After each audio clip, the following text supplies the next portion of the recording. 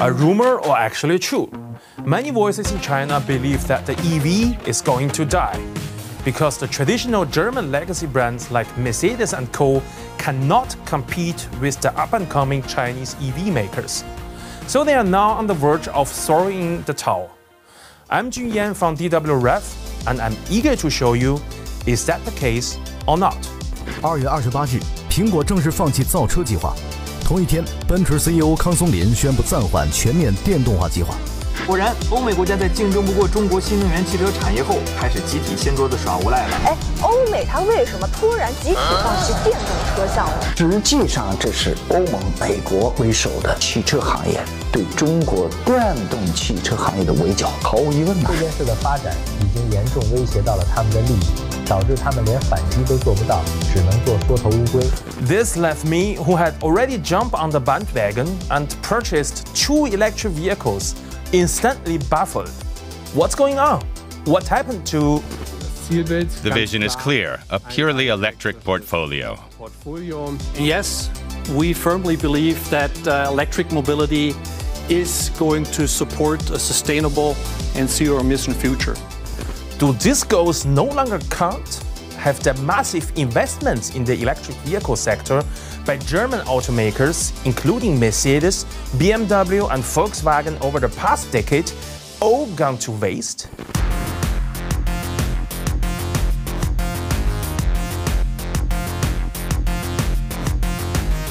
When I heard that Western automakers, represented by Mercedes, were going to give up on the electric vehicles, I quickly checked out the more serious German financial media, such as the reports in Handelsblatt, which said these were ambitious goals. According to the internal plans, Mercedes-Benz aimed to achieve more than 20% of its sales with fully electric cars in 2023.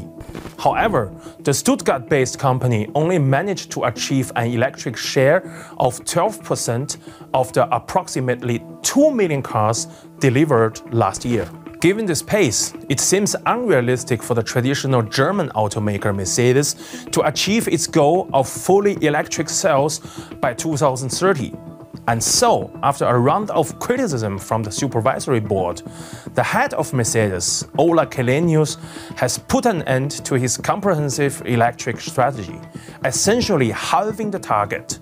By the end of this decade, the sales ratio of Mercedes hybrid and electric vehicles could at most reach a level of 50%. But from this news, can we conclude that Mercedes and even German automakers as a whole are about to give up on electric vehicles and stop competing with Chinese manufacturers?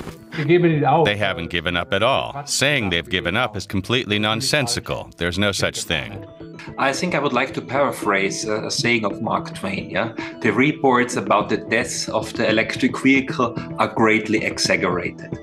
What we are saying now, or what we are seeing now, is a slight dent, right, on the road to the electric mobility. Because to whomever you talk in the industry, in the medium term, the path towards a sustainable mobility will, in many use cases, be an electric one. And the industry is ready, willing, and able to follow that path for the majority of their vehicles.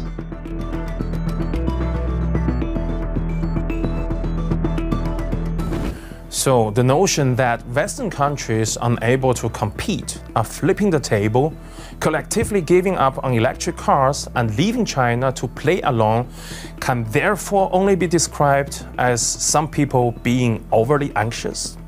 Not long after this claim was made, some of China's own social media voices stepped forward to clarify and set the record straight.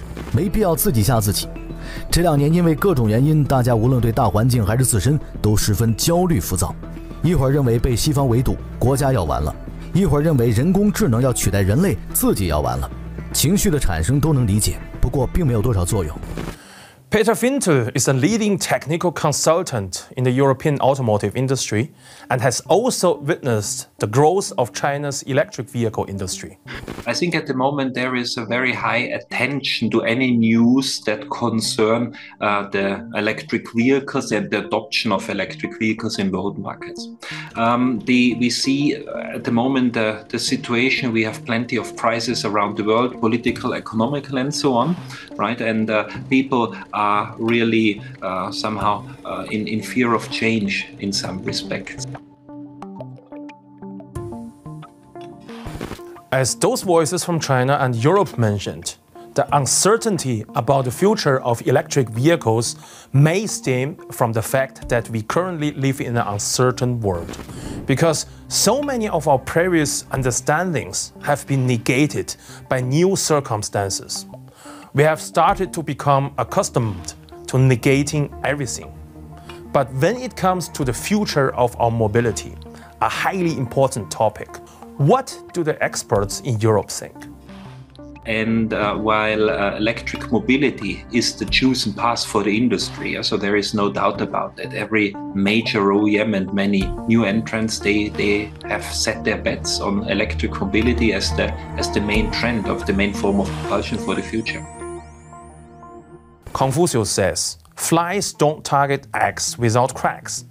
Many thoughts on the end of the EV dream are not entirely without foundation.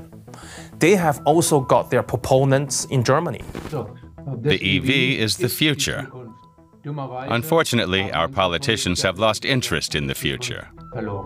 This is Professor Ferdinand Dudenhöfer, who used to be known as the godfather of the automotive industry in Germany.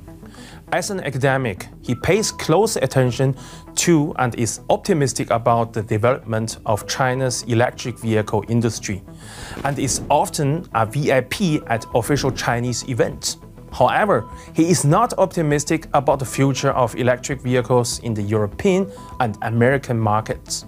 The reason stems from politics. On the political side, there have been significant changes, and these changes are slowing down the electric car. The main reason why electric cars are now weakening in Germany, in the EU, is the lack of support from the political sphere. Firstly, in terms of buyers' premiums, and secondly, due to the general political attitude that internal combustion engines still have a future.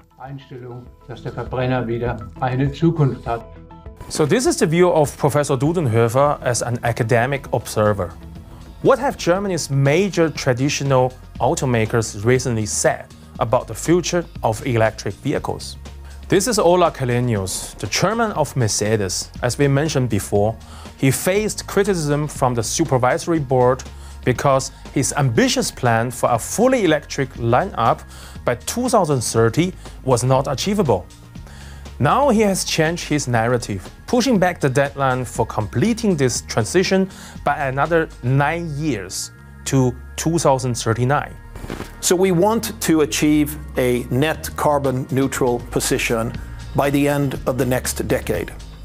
But in order not to wait for that to happen in 15, 16 years, we have also set ourselves an interim target by the end of this decade and achieve up to 50% of that journey by 2030. The net zero carbon target mentioned by Mercedes is actually more ambitious than their previous goal of achieving a fully electric sales lineup by 2030. This net zero goal means that the entire product life cycle of all their vehicles, including batteries, raw material production, assembling, delivery, customer usage, and recycling, would achieve carbon neutrality. And the environmental impact of electric vehicles throughout their entire life cycle is also a focal point for many critics. Now, in the long term, battery electric vehicles will be the predominant powertrain. And I think the market share by 2027 will be at a tipping point. So after that, more electric vehicles will be sold than ICEs. This was the bold declaration made by the CEO of Volkswagen in 2023. Furthermore, looking across other German automakers, including BMW and Audi, achieving carbon neutrality is essentially a medium to long-term goal for all of them, with only the timelines for achieving those goals varying. Seeing that German automakers are planning to exit the electric vehicle race is therefore completely at odds with the facts.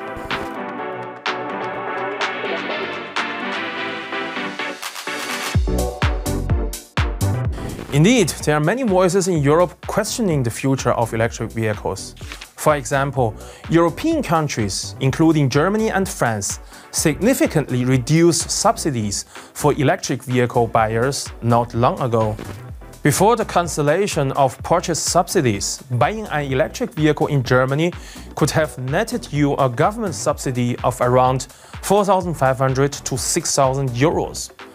Imagine if you had bought a mid to high-spec electric Mini. Just the subsidy alone would have amounted to roughly 10 to 15% of the purchase price. For popular models like the Mini, this level of discount was essentially the maximum a manufacturer could offer.